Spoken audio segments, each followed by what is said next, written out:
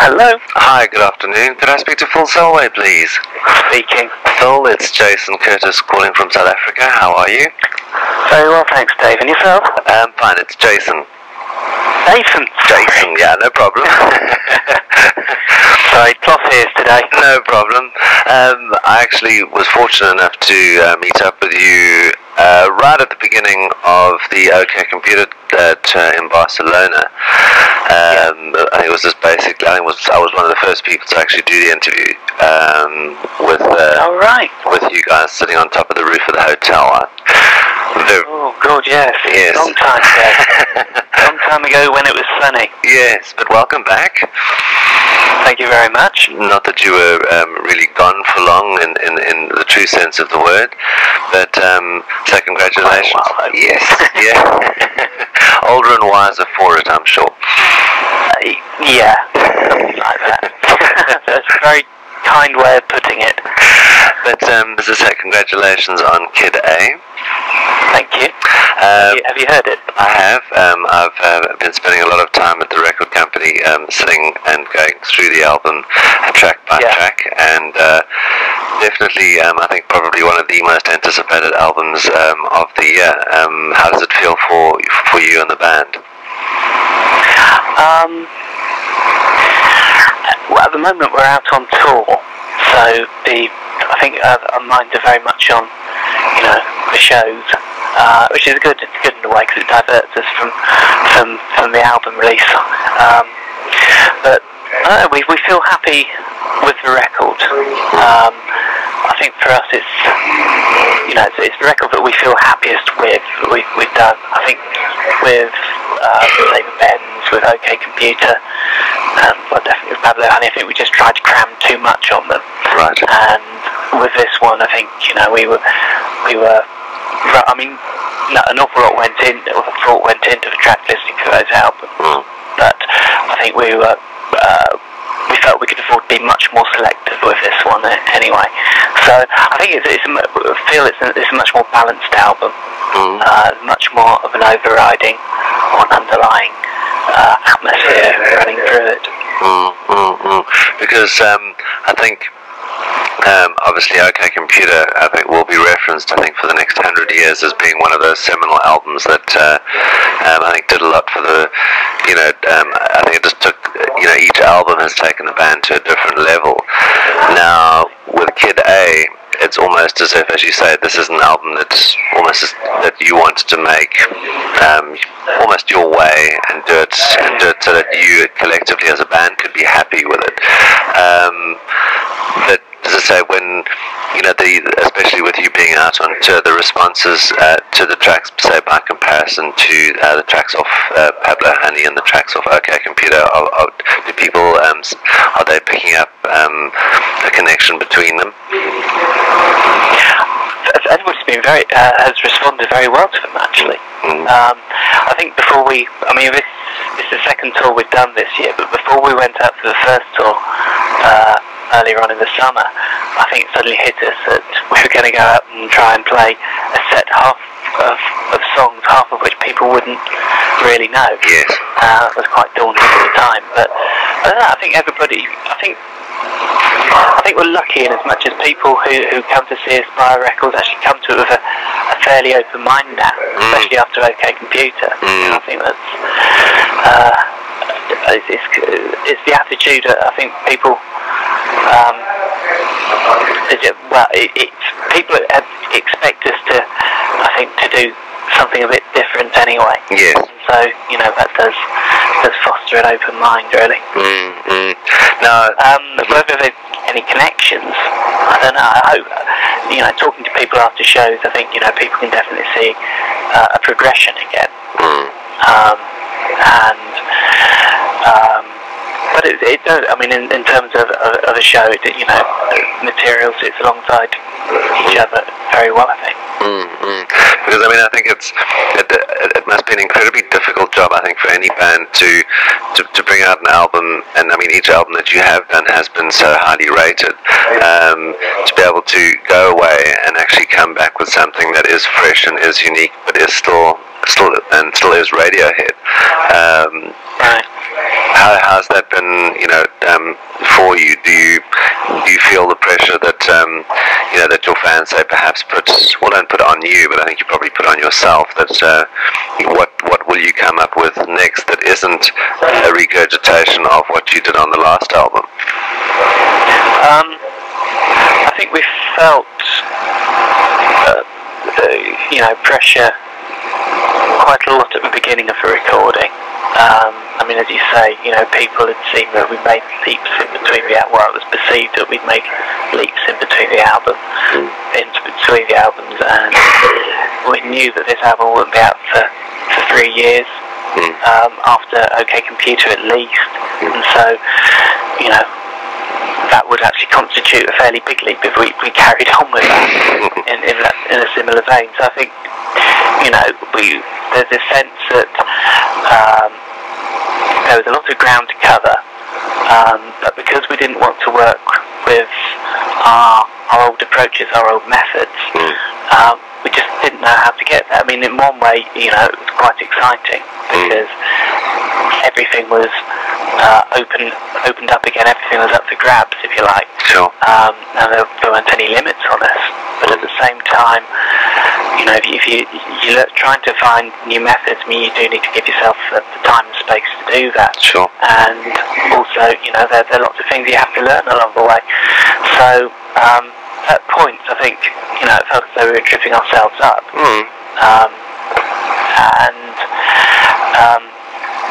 But I think by the time with this album, I think we'd always envisaged making it in our own studio, right. Which is eventually where we ended up. But that took about 9 months to get there because the whole place took a little longer to put together than we'd expected. Right. But I'd say by the time we got there, things were actually starting. The possibilities were actually. All the possibilities weren't quite so daunting, and by that point it was I think we had a rather more methodical approach to things by that point. It was possible to sit down and try these new approaches, new technologies without that anxiety of watching the studio clock tick away and knowing that you're mounting up a huge bill. Sure. And it's, inevitably you're just that much more relaxed in your own space, really.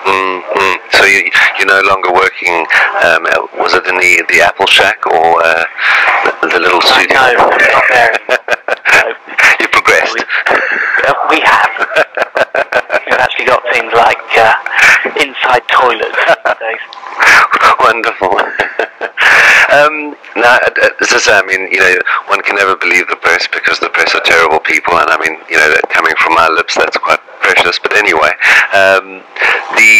obviously, again, going back to OK Computer was a phenomenally, I think, successful album as much as it was an incredibly draining time. I mean, for the band. I mean, I think for anyone who's seen Meeting People is Easy and gone through, I mean, by the end of watching that video, I think most viewers are as drained as the band looked.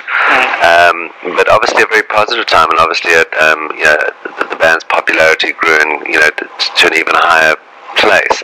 But it was I was reading somewhere recently that Ed, not Ed rather, but Tom battled, wasn't in a particularly happy place at the time of for quite some time, and to the point of recording this album. So just from that point of view, it comes across as quite dark at times, and one would think that on the back of having, of being in such a positive place, and obviously, drawing in, huge amounts of fans, and being international, rock stars, for lack of a better word, that one would be in a positive place, not in a sad place. Was that completely wrong?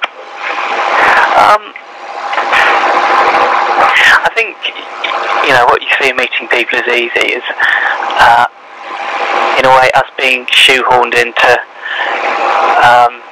an inappropriate cycle. That kind of recording an album, going out touring, blah blah blah, and carrying on like that.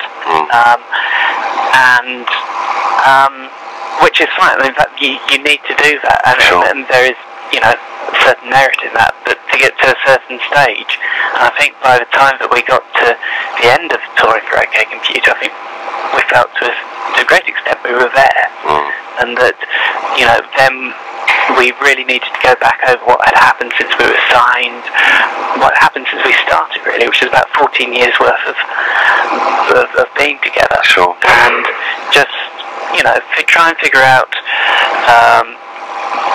what things weren't, what things hadn't worked, and what would be an appropriate way to carry on with the band. What would be appropriate to our lives now. Sure.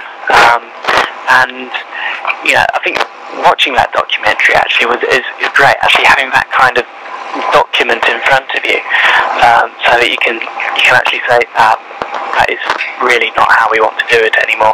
And so things like how we set ourselves up, how we work, in terms of breaking that recording touring cycle. Okay, we're going to do both, but we don't want it so that once we finish the record, which has this very specific deadline, then we know that we're going to be out touring for a year and a half. Yes. We want to be able to actually mingle the two, really. So I mean, it's the point behind getting our own studio. Sure. And also going out and touring for touring's sake. True. I mean, inevitably there are going to be points where it coincides with records being released. Sure. But we don't really want to approach it as the priority being that we're going out to promote a record, which I think it has been in the past. It's, in a way might sound a bit precious, but I think in turn, I think if we go out with that attitude, I think we will bring an awful lot more to the shows. It'll be much more vibrant experience anyway. I think so. It's things like that, and just inevitably, working together for 5 people is 15 years. Having done so from being at school, it's a very close, at points, very tense relationship. Yes. So there are things to realign there as well. So as to where it's dark music, I suppose it is at points, but I don't think we're ever going to make overtly happy sounding music anyway. And the reason behind, I think if, obviously when people hear the album, they'll probably understand why, but no singles, no videos to accompany the album. But the beauty is, yes, you're out on the road, you're going to be, you have been, so this year has been spent on the road, but no videos, no singles. Besides the obvious reason, any other reason why not? Well, the obvious reason, you try and find them on the record. Yeah. But the video, we're very pleased with the videos, which accompanied songs off the Benz and OK Computer. I think we felt as though we'd taken it pretty much as far as we could for the time being. We felt it was a tired format for us, really.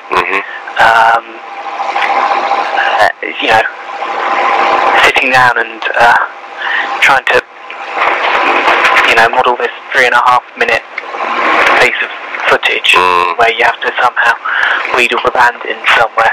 It's just, there's only so many ways you can do it, really. Sure. And so, I think we got very into the idea of actually putting out these little 30 or 20 or 30 second blips, if you like. Yes. And for those we've used a lot of the images from the artwork, which Tom and Dan, the Stanley Donwood have been putting together past year and actually had them animated, so it all comes together and little excerpts from the music to accompany them, which will be going out, over the web and various media or interest. And probably more representative of the songs as well, as you say, rather than just generating a video for video's sake. Yeah, I mean, it's because it's everything's come out from the same kind of time period. You're right in terms of using the artwork, which has come together in response to music and vice versa. It's it all feels like it's part of the same project, rather than saying, okay, here are the songs, now let's bring somebody else's idea into it, which might reflect the song in some way, but it doesn't all come out the same pot, if you like. Sure. Now, I mean, Kida is certainly not a pop record. And I think that'll probably be said more than 100 times. But that's obviously where, as you've said earlier, is that this is that's where the band is now. But very much, an album that is, I think, appreciated if played from track one right through to the end. Right. Yeah. Almost in a to listen to. If you've got the time. Yes, if you've got the time. But very much sort of a complete work in the sense that the likelihood that you'll get a number one single with this is obviously not really. That's not the plan. No. Well, it's not that we set out to say. I mean, it's the whole thing that's behind not releasing singles. That wasn't part of the agenda when we started recording the album, really. It's just that once we sat down with the record, at the end of it, it was just what's the most appropriate way of actually presenting what we've done now.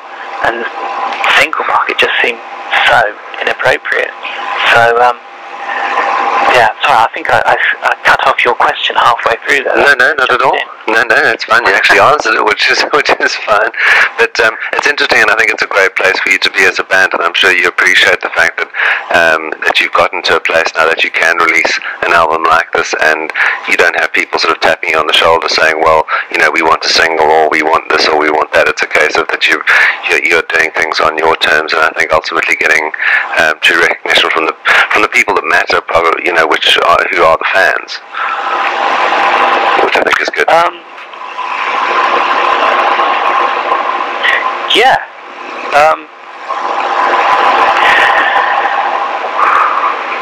I mean, it's great to see how accepting people have been of us, with OK Computer, and also through the feedback we've had on our website as well. Well, I mean, whilst we were recording the album, actually having that kind of immediate feedback from people. We had our bulletin board up on there, which we, you go up and chat in real time, more or less. Yes. Going on there and saying, well, we've had a shit day, or we're not quite sure where this one's going, or whatever.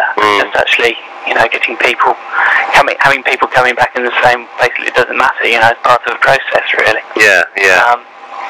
And knowing that to a certain extent, that kind of, I suppose, support is out there for us. That in itself is quite liberating, I think. As I said, I think again, another album that is certainly going to is a classic in the making and not contrived in any way, but just because it is, just because the songs all fit together so well. But how many songs did you actually have to whittle down to get to those that appear on the album? We had 23 songs. And where are the others? They're around. We're doing well. I hate it when bands do that. Yeah, I hate it when bands do that, because I know they're there, but I can't get them, you see. No, I mean, they're there, and I mean, there will be some releases next year. We we're not entirely sure yet how we're going to approach that, but we do want to release what's left over. It's whether, there's a possibility there could be an album there. It depends whether we can actually put it together as an album. I mean, the great thing with Kida was that we had all these songs to select what was a good track order from there. It's not necessarily, it wasn't cherry picking, but we were able to find the songs that sat very well together to create that mood, I think. And with the rest, it's if we can actually, make sense of it in a track order, then it'll be an album. If not, there'll be some other kind of releases. Sure. So they're going to see the light of day. Oh, good. Happy to hear that. Phil, I know you're. I said I'm happy to hear that. I know your time is at a premium. I'd just like, if I could, just ask you one last favour. Okay. If this is going to be going out on the national rock station called 5FM, and it's going to be going out on a show called The Night Zoo. Believe it or not.